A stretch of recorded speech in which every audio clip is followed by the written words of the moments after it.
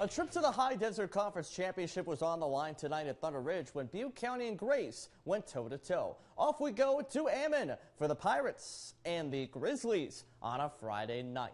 Brody Westergaard got it started for Butte County, scoring and one for the early lead. Short time later, here comes Westergaard again, going right to the rack. 5-0 Pirates. Soon thereafter, Grace is coming back, and that's Titan Anderson in the paint, floating it home for the Grizzlies.